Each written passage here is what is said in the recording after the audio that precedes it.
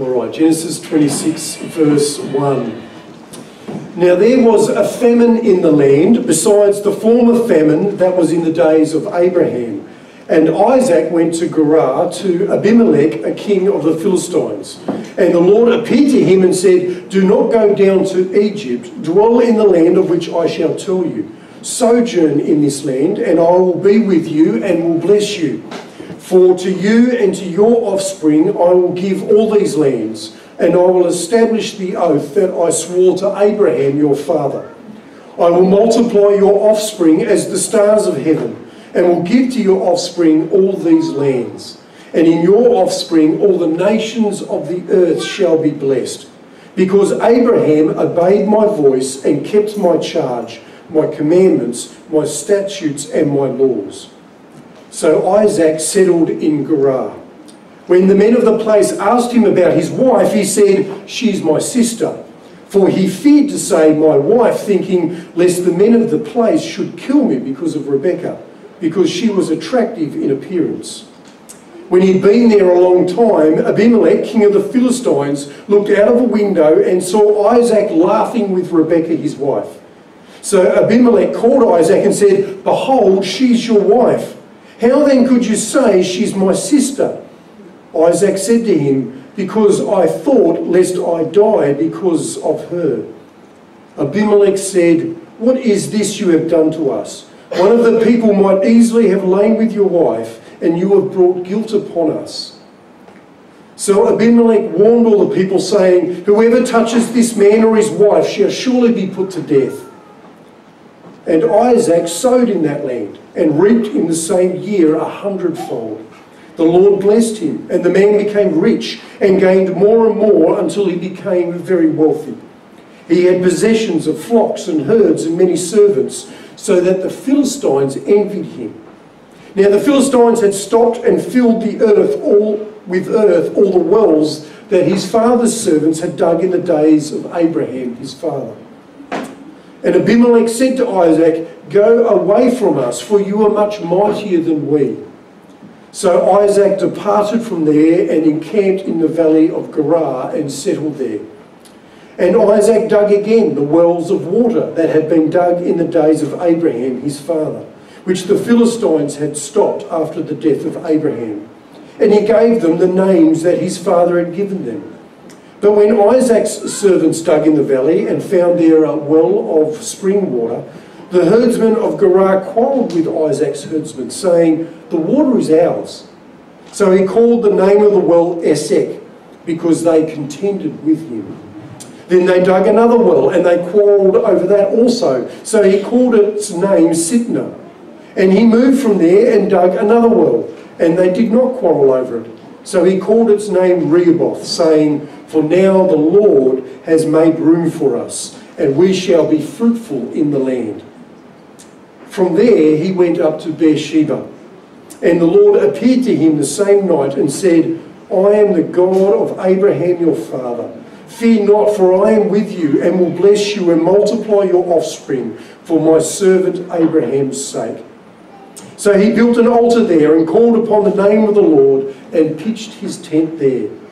And there Isaac's servants dug a well. When Abimelech went to him from Gerar with Ahazath his advisor and Philcol the commander of his army, Isaac said to them, "Why have you come to me, seeing that you hate me and have sent me away from you?" They said, "We see plainly that the Lord has been with you." So we said, "Let there be a sworn pact between us, between you and us, and let us make a covenant with you, that you should do us no harm, just as we have not touched you and have done to you nothing but good, and have sent you away in peace. You are now the blessed of the Lord." So he made them a feast, and they ate and drank. In the morning they rose early and exchanged oaths, and Isaac sent them on their way, and they departed from him in peace. That same day Isaac's servants came and told him about the well that had been dug, and said to him, "We've found water." He called it Sheba. Therefore the name of the city is Beersheba to this day. So far in this series, we've looked at how Abraham was willing to sacrifice his son Isaac and how God provided a substitute for Isaac.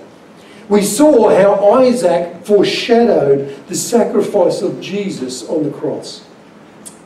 In the second sermon, we looked at Isaac's marriage to Rebekah and how that marriage reflects our relationship with God. Last week, we looked at Isaac's family and how Isaac and Rebekah turned to God in the challenges of life, particularly through Rebekah's barrenness and then through her pregnancy and the life of her children. We've seen in some of these images how Isaac went out into the fields to meditate and to reflect on his relationship with God and how he turned to God in times of trouble or hardship. But what was Isaac's relationship with God like? Well, this morning we're going to look at Isaac's faith. We're going to look at how God tested his faith, how Isaac displayed a lack of faith, how Isaac lived out his faith, and finally how Isaac's faith was affirmed. And through it all, we're going to see God's faithfulness to Isaac. So let's start with how God tests Isaac's faith. Verse 1 and 2. It says, "Now there was a famine in the land, beside the former famine that was in the days of Abraham.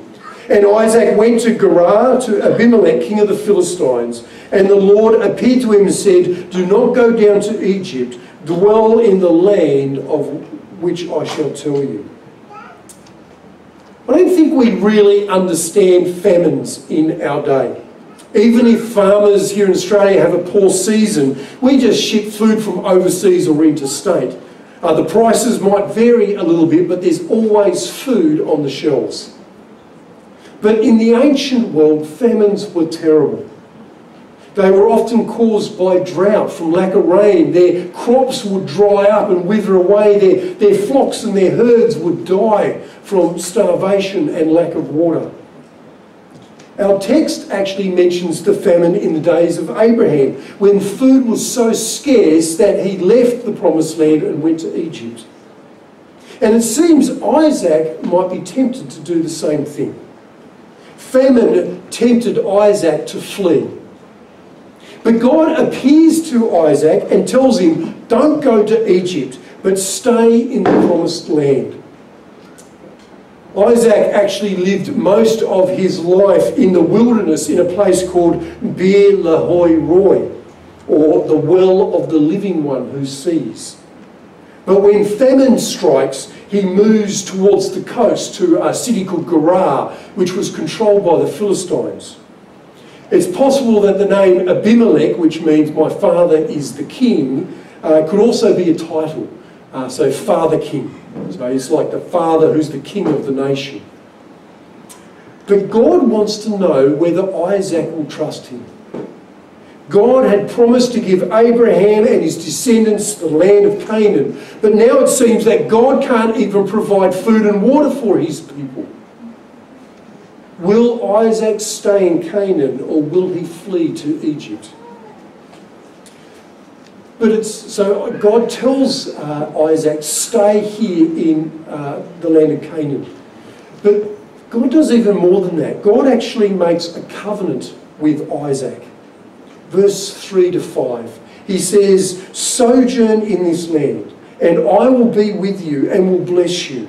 For to you and to your offspring I will give all these lands. And I will establish the oath that I swore to Abraham your father. I will multiply your offspring as the stars of heaven, and will give to your offspring all these lands. And to your offspring all the nations of the earth shall be blessed. Because Abraham obeyed my voice and kept my charge, my commandments, my statutes, and my laws." So firstly, notice that God starts with a precept. He tells Isaac to sojourn in Gerar. So that's the command. That's the precept. Stay here in Gerar. Sojourning implies that Gerar would only be a temporary place of residence, not a permanent one. Basically, God is asking Isaac to stay and to wait. And that's what God asks of us as well, to just trust him. Don't run away, just stay and see what God will do. So that's the precept. God next gives Isaac a promise. In fact, he gives numerous promises here. Firstly, he says, I will be with you. What an awesome promise that is. God has appeared to Isaac for the very first time in his life. And remember, he's likely around 100 years old. But finally, God appears to him and he says, I will be with you. In fact, God has always been with Isaac. Even when we can't see him, God is with us as well. Jesus makes that same promise to you and me. He says, I am always with you. No matter what's going on in your life, Jesus is with you.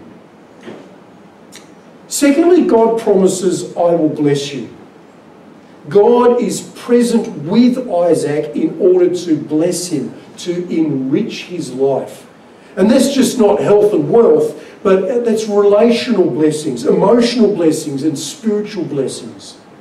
In fact, God makes the same promise to you and me as well. Paul writes, God has blessed us in Christ with every spiritual blessing. Jesus says that even when we're persecuted for his sake, even when people hate us, we are blessed. Our greatest blessing aren't the things we have, but our relationship with God through Jesus Christ.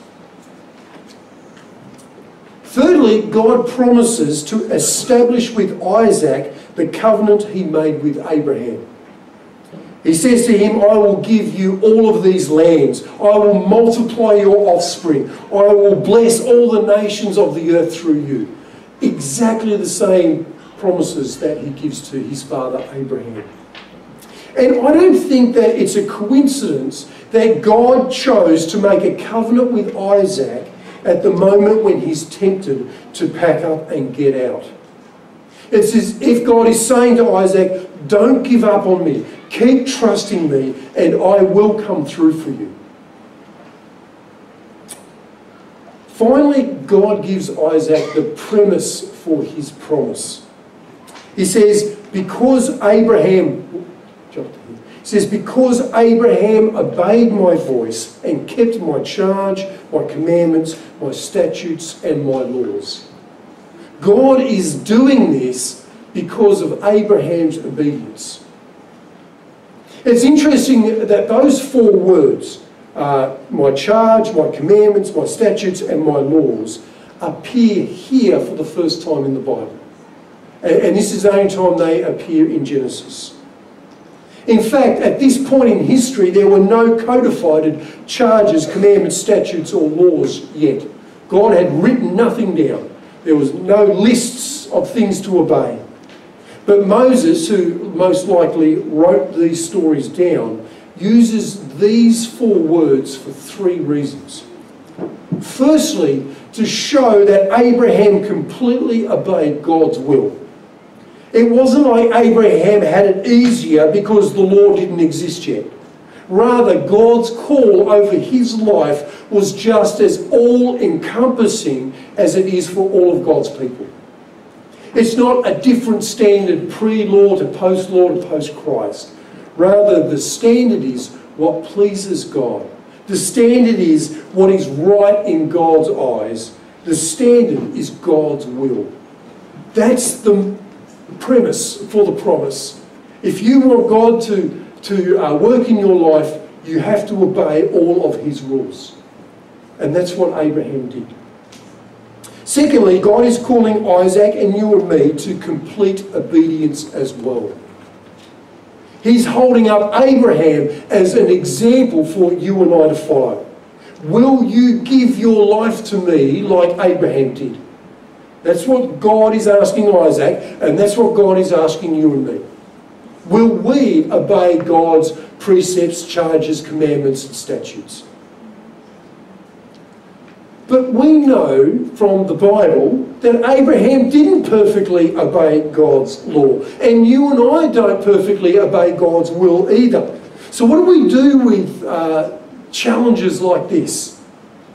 Well, the answer is these challenges are designed to point us to Christ's perfect obedience. It's only Jesus who perfectly obeys God's will. It's only Jesus who keeps God's charge, His commandments, His statutes and His laws. God is ultimately calling Isaac and you and me to put our faith in Jesus, the one who is truly righteous and the one through when we put our faith in Him, makes us righteous. We want to do God's will, not because we want to be declared righteous in God's eyes, but because we've already been declared righteous through faith in Jesus Christ. So God is testing Isaac's faith. Will he do what I have called him to do? And by the grace of God, Isaac obeys. Verse 6, so Isaac settled in Gerar. God told him to sojourn in this land, and that's exactly what Isaac does. Like God makes a covenant with Isaac, so God makes a covenant with you and me. God promises to be with us and to bless us and to give us an eternal home as long as we put our faith in Jesus and in His righteousness. And like God's covenant with Isaac was based on the obedience of someone else, so God's covenant with us is based on the obedience of Jesus Christ and His death on the cross. And like God calls Isaac to respond to His grace with faith, so God calls us to respond to His grace with obedience.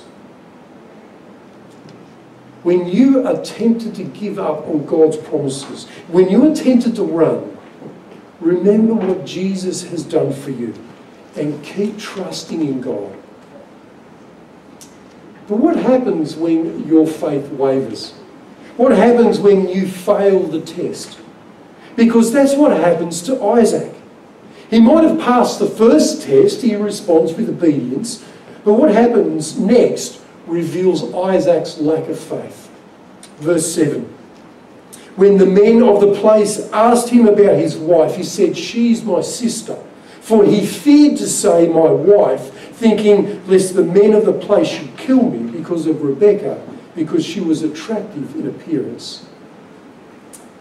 If Isaac's first test of faith was famine that made him want to flee, the second test is fear that leads to falsehood. Isaac is afraid that these Philistines will kill him and take his wife. You see, often people lie because they're afraid. Kids lie because they're afraid that they'll get punished. They think if they tell the truth, I'm going to get in trouble, so I'm going to lie instead. Adults lie because they're afraid of what people might think. We put on a front because we're afraid that if people found out what we really like, they wouldn't like us, or they would hate us or something. We lie to cover up our sin. Unfortunately for us, or I should say fortunately for us, lies always get found out. And that's exactly what happens to Isaac. Verse 8.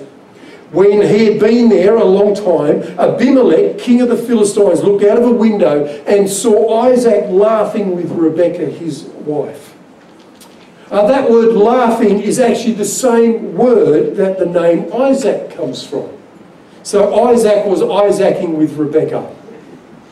We don't know exactly what they're doing, but whatever it was enough for Abimelech to put two and two together and realise that Rebekah wasn't Isaac's sister, she was his wife. So I don't think Abimelech is exceptionally insightful, rather I think God intervened.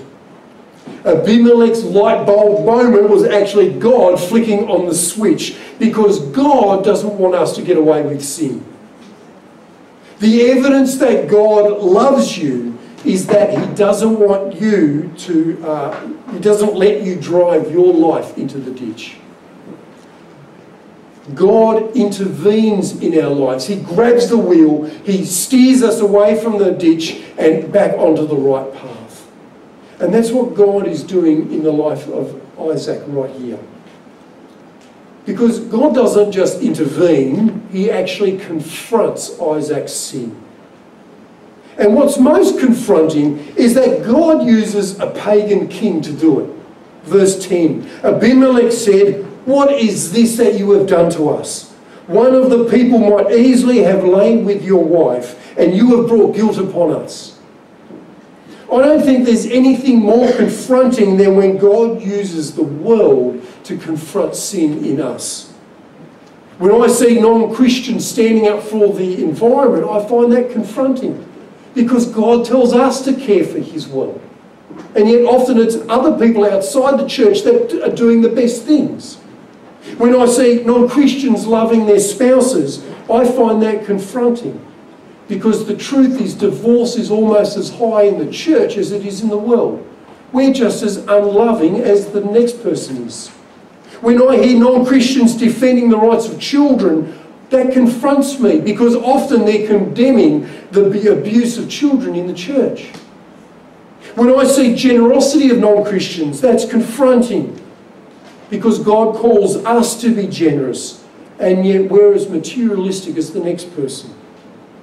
When I see non-Christians supporting minority groups, that confronts me, because often Christians are known for being judgmental and condemning. God wants to confront our sin, and sometimes he'll use other people to do that. But we also see God's grace at work in Isaac's life. Verse 11. So Abimelech warned all the people, saying, "Whoever touches this man or his wife shall surely be put to death." The interesting thing is the person who should be put to death is Isaac. How could he ever put his wife in that position? He's an absolute loser. And yet when he gets caught, he gets let off. In fact, he gets protected. God, in his grace, protects Isaac and restores his marriage. The good news is that when your faith wavers, when you fail the test, God doesn't give up on you. God lovingly intervenes, God confronts your failures, and God shows you his grace time and time again. I think confronting your sin, your mistakes and your failures is one of the hardest things you'll ever have to do in your life. It takes great humility and vulnerability, but it's also one of the best things that God will ever do for you. He sets us free from our guilt. He reminds us just how deep his love for us goes. He lifts us up and draws us closer to himself.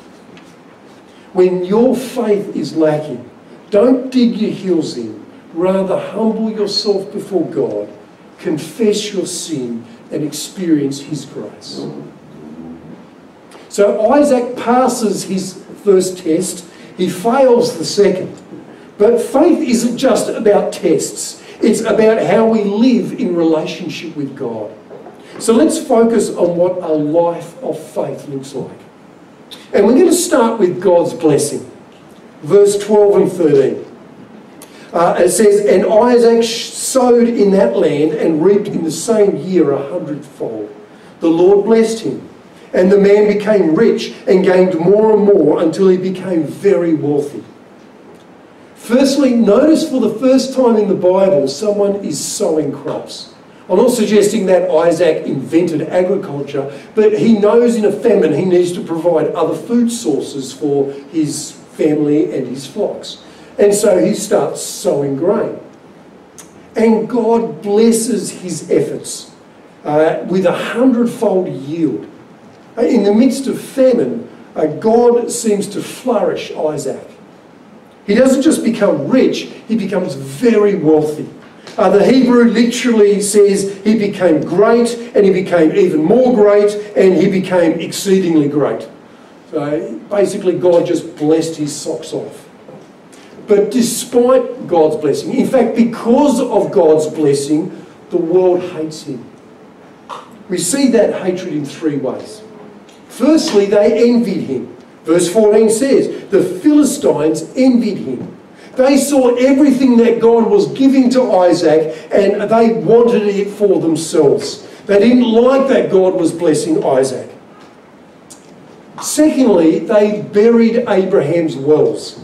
Verse 15. Now the Philistines had filled with earth all the wells that his father's servants had dug in the days of Abraham his father. To be honest, that's just vindictive. I mean, water is a precious commodity, especially in arid regions. And yet, instead of using those wells or letting other people use them, they buried them in earth. They didn't want Abraham and his family to come back. They wanted to make it as hard as possible. Thirdly, they banish Isaac. Verse 16, and Abimelech said to Isaac, go away from us, for you are much mightier than we. Before, Isaac was afraid of the Philistines, and now the Philistines are afraid of Isaac. And so they tell him to leave. And that's exactly what Isaac does. But Isaac's struggles are far from over. We're told that he leaves the city of Gerar and he heads up to the other end of the valley. But now that he's away from the city, he needs to secure water again for himself and his family and his flocks. And so he reopens the wells that his father Abraham had dug 100 years earlier. But in verse 20 we're told, the herdsmen of Gerar quarrelled with Isaac's herdsmen, saying, the water is ours. So he called the name of the well Esek, because they contended with him. He calls it the well of contention. He just wants to settle down and get on with life, but it seems he's still too close. They don't want him there either. Verse 21 says, then they dug another well, and they quarrelled over that also. So he called its name Sitnah. He calls it the well of adversity, or enmity, or strife. It's literally the well of Satan. I don't think I'd like to drink water from the well of Satan. Just doesn't sit right. And so Isaac keeps moving. Verse 22. And he moved from there and dug another well, and they did not quarrel over it. So he called its name Rehoboth, saying, for now the Lord has made room for us, and we shall be fruitful in the land. He calls this one the well of room. And notice that he sees that this is God's doing. The Lord has made room for us. Isaac sees the fact that the locals have stopped making trouble for him, that he's finally on the right track. This is where God wants me to be. And he not only sees the Lord's hand at work, he trusts that God will continue to work, that God will make him fruitful again. You see, the life of faith isn't a simple stress-free road to endless blessing. Rather, it's a road that takes many unexpected twists and turns. It's a road marked by suffering and opposition. It's a road that requires us to keep trusting in God's promises, to keep clinging to him in faith, to keep going, believing that God is with us, that God is at work, and that ultimately God will come through for us.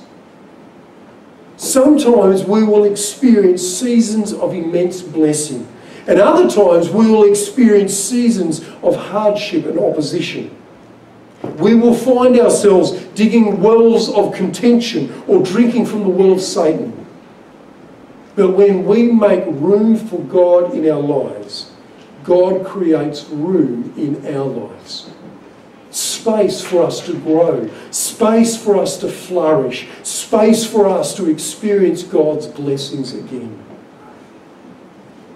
The life of faith is a life where we need to keep trusting God in the good times and in the bad. And in the end, we see Isaac's faith in God affirmed. Firstly, God reaffirms his covenant with Isaac. Verse 23 says that Isaac moves on from Rehoboth until he comes to Beersheba, where possibly a previous Abimelech made a covenant with Abraham, which is why it's called the well of the oath. That's what Beersheba means. But as soon as he arrives there, God appears to him a second time and says, I am the God of Abraham your father. Fear not, for I am with you and will bless you and multiply your offspring for my servant Abraham's sake. God reaffirms his promise to be with Isaac and to bless Isaac and to multiply his offspring for Abraham's sake. But he adds this time, fear not. We've already seen that Isaac wrestled with fear. He feared famine, and it made him want to flee to Egypt. He feared the Philistines, which made him lie about his relationship with Rebekah. But God encourages him not to live in fear because God is on his side. Jesus makes the same promise to you and me. He says, let not your hearts be troubled. Believe in God. Believe also in me. The remedy for fear is faith. The remedy for fear is trusting that God is with you in that moment. The remedy for fear is trusting that God will bless you in the end, that his promises will come true. The future might not be multiple offspring. Rather, our future is to be with God forever in heaven. We aren't afraid of what the future holds because God holds our future in his hands. Our hope, our confidence is in our covenant relationship with God through faith in Jesus Christ. That's where our confidence comes from. That's why we're not afraid of what this world will do to us. And what's different about Isaac's response to God's covenant is that this time he worships God. Last time he responded with obedience. He did what God said. This time he responds with worship. And I want to, it says in verse 25, so he built an altar there and called upon the name of the Lord and pitched his tent there. I just want to say a few things about his worship. Firstly, his worship is public. The thing about building an altar is that everyone can see it.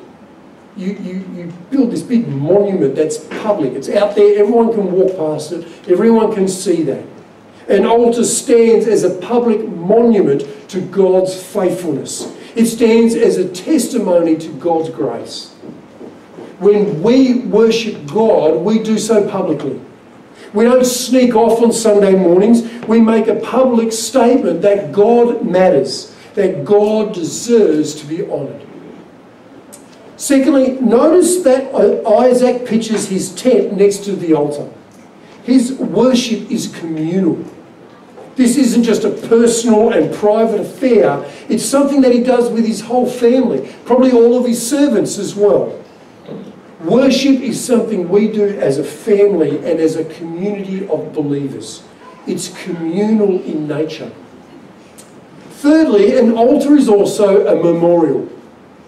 Every time Isaac walks past that altar, he's reminded of the promises that God has made to him.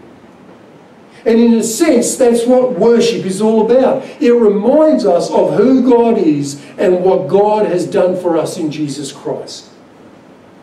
Worship reminds us that God is worthy of our praises. Next, an altar reminds us of the need for sacrifice. It doesn't mention that Isaac sacrificed on the altar, but that's what you do on altars. You do a burnt offering on that altar. An altar reminds us that to approach our holy God, we need to first deal with our sin. Isaac's sacrifices pointed towards the ultimate sacrifice of Jesus Christ on the cross. That's what we remember when we gather to worship. That our worship is only acceptable in God's eyes because of the sacrifice of Jesus. Because Jesus has washed away our sin. Next, Isaac worships out of gratitude. He worships God because of the awesome promises that God has made him. He worships God because of the way God has protected him and blessed him.